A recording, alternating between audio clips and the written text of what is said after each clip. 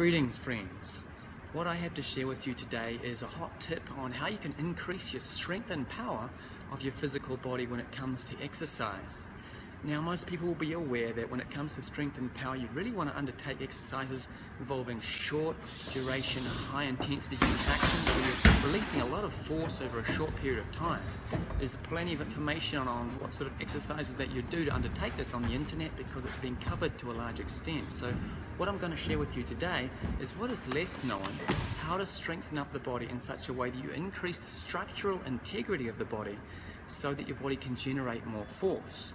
And what I mean by that is traditionally when you undertake a lot of athletic movements, jumping, squatting, lunging, throwing, pulling, pushing, this sort of thing, you're taking into action the muscles which generate movement in the bones. There are also a group of muscles that their role is specifically not to move the bones but simply to make sure that the bones are in the correct position, stabilized, and that the body remains safe while it undertakes the action. So these are called stabilizing groups. They provide stability to the bone structure, they prevent you from becoming injured, but they also allow your body to generate more force when it comes to the physical action because the whole structure is more secure. So in a moment I'm going to share with you a couple of my favorite exercises to strengthen up the shoulder girdle, which is your collarbone, and your shoulder blade, which is actually where your arm attaches to the body. So if these muscle groups are not strong, what you'll find is that you can't generate as much force with your arms, and of course your performance will be reduced as a result of this. So let's take a look at these exercises. The first exercise is called crow posture in yoga. Begin about shoulder width apart with the hands and feet, placing the knees on the back edge of your arm and angle forward till the feet come up. Just holding is the initial aspect. If you're strong enough, try to extend one leg at a time, alternating with the other side, which is much more demanding strength-wise. And a further progression is to just lift both the legs up, balancing and alternating the legs.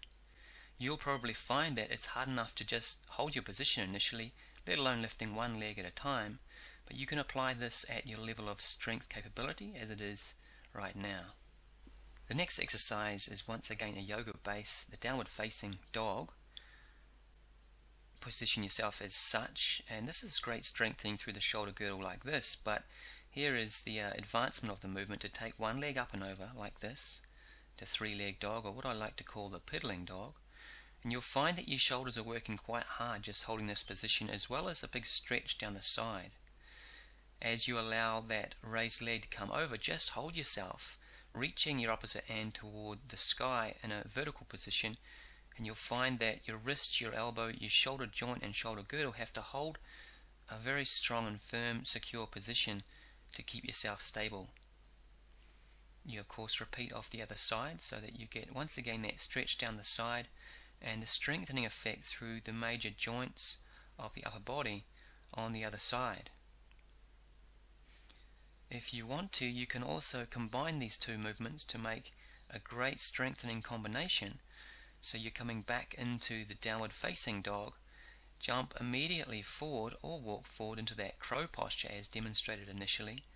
You can throw the advancement in there if you like of the flying crow, which further demands the shoulder girdle strength and stability. Push back through to downward facing dog and go through that piddling dog and side hold position once again on both sides. You'll find that particularly if you're new to this will be extremely difficult. You won't be able to do it too many times before you find that your shoulder girdle is too weak to hold you up. Continue through as many times as you need, of course, to generate that fatigue required to increase or enhance your strength.